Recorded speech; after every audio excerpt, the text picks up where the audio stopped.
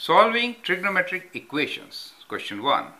Determine exact solutions for sin x minus square root 2 over 2 equals to 0, where x is between 0 to 2 pi, both included. Now, this is the first video on solving trigonometric equations. In this set, I'm going to follow a strategy which I should discuss with you right in the beginning. One is that I have found students struggling to understand radians, right? They have been so used to degrees and they try to convert, they find their answer in degrees, then convert to radians and things like that. So first thing is get used to radians. It's a much simpler unit to work with, right? Second part is that whenever you will have an equation like this, we will not really go for the direct solution. We will go for indirect solution. What I'm trying to say is that we'll find the related acute angle which will fit into our solution, and then we'll find the real answer as the principal angle required. So when we say solution, then it is understood that we are interested in writing the principal angle which will solve this equation, correct? Now, I'll follow this method like this. For example, whenever I have an equation here, I will try to get the solution or approximate solution of in which quadrant the answer lies. Okay, so this question is, I'll explain you each step here. So this equation, sin x minus square root 2 over 2 equals to 0, can be rearranged and written as sin x is equal to square root 2 over 2, correct? So whatever the value of this fraction be, we know that it is always positive, correct?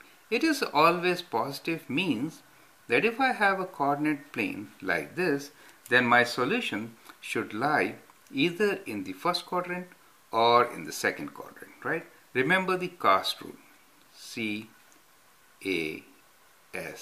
correct? In the fourth quadrant, cos is positive. All are positive in first quadrant. Second quadrant, sine is positive, and in the third quadrant, tan is positive. So these are our quadrant numbers, right? So we should always see a bigger solution first, and that is in which quadrant does the solution lie. Now we know 0 to 2 pi, that means we are looking for all the four quadrants, right? This is 0 for us, this is pi by 2, pi and 2 pi, correct? So 0, pi by 2, pi, and then this is 3 pi by 2, and after that we get 2 pi here. Do you see? That is what we are looking for. Now, so when I say that we are solving for related acute angle, that means that we know now that we have two solutions for this. One solution lies in this quadrant, correct? So maybe something like this, and the other one lies in this quadrant. So these are my two solutions. So what I will do in all my examples, find this solution, the first one, which I am saying alpha, related acute angle. Actually speaking, related acute angle will be true for this also, right? And as you know, related acute angle is always positive and is from 0 to 90 degrees. Since we need a solution from 0 to 2 pi, definitely we'll have to add and subtract few terms, right? So that is the whole strategy. Now we have sin x equals to square root 2 over 2, right? This is the right way of writing this kind of a rational thing, right? Because we normally don't write square root 2 in the denominator, but this can be simplified and seen as 1 over square root 2. I am doing it on purpose, since most of my students are more familiar with a triangle which has square root 2 in the denominator, correct? So let's make our special triangle which we are talking about. So this special triangle which should give us the solution of this equation is the one which has pi by 2 in it. So I'll make my special triangle always. I think this is a good place to make. So this is the good place to make. So I'll make my special triangle here for you. So it's convenient, and you can see there right on the top where the solution should be. Now if this is a 90 degrees and these two sides are equal for us, then this angle should be, I should say this is pi by 2, and these two sides are equal for us, then this should be pi by 4. Right? Pi by 4 is 45. And I don't mind saying, so what I will do is pi by 4, and that is 45 degrees. And these two angles should be equal also. Right? Now, as you normally write, you write 1 here, and this, if these two sides are 1 and 1, this is square root 2. So by now, you know your special triangles fairly well. So I'm not getting into those details. Now this shows that when we have 1 over square root 2, 1 over square root 2 for sine leads to the angle of pi by 4. Correct? So that's our solution of related acute angle. Right? So we will always write the related acute angle solution, and we say, well, our angle alpha, to make this true, is pi by 4.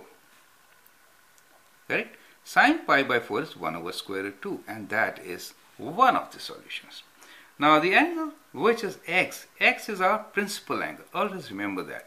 And therefore, since sine x is positive in quadrant 1 and 2, we have two solutions. One, if you see, going from anti-clockwise from positive x-axis, then first solution is this, which is angle alpha, and the second is this. Correct? So that's the second angle. How much is this angle? This angle is pi minus pi by 4. Correct? That is the solution, right? So therefore, we have two solutions to this, and we will write, well, our solution to this is, now I'm writing solution here, right? I've explained you, but now let me write. Our solution is x is equals to 1 pi by 4. Since sine is positive in quadrant 1, that acute angle is also the principal angle in our quadrant system between 0 to 2 pi. And the other one is pi minus pi by 4, which is 3 pi by 2. Sorry, 3 pi by 4. 3 pi by 4. So, see, let me do it again.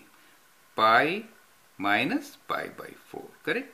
That is this, which I'm showing by orange. So when you take common denominators, you get 4 pi by 4, right? 4 pi minus pi is 3 pi by 4. That's the way most of my students will be doing. But you can count, and pi is radians so easy, right? So what we have done here is, so pi by 4 means dividing a quadrant, each quadrant into equal halves to get pi by 4. So this is 1 pi by 4, 2 pi by 4, and 3 pi by 4. So you can literally count. You don't really have to do that complicated math, right? So 1 pi by 4, 2 pi by 4, 3 pi by 4, and that's how I get my answer. X equals to pi by 4 or 3 pi by 4. I hope you understand and appreciate the method, and I'm trying to make it so simple for you. Once we do few videos in this fashion, you will get used to my method, and that will be great, right? Let me redraw my solution here to show you how I counted pi by 4s, right? So what I really did was, I got pi by 4 as one of my acute angles. So I drew that angle pi by 4. Pi by 4 will bisect the quadrant 1, and therefore what I will do is I'll write another pi by 4. These are my two pi by 4s. But really, we are interested in the acute angle, and the principal angle, right? So the principal angle, one answer is this, which is pi by 4. The other answer is 1 pi by 4, 2 pi by 4, and 3 pi by 4. That's the other answer, right? So these are my two answers, pi by 4 and 3 pi by 4. And that makes this statement true, and therefore that is the solution for this trigonometric equation. And that's how we are going to solve it. Thank you.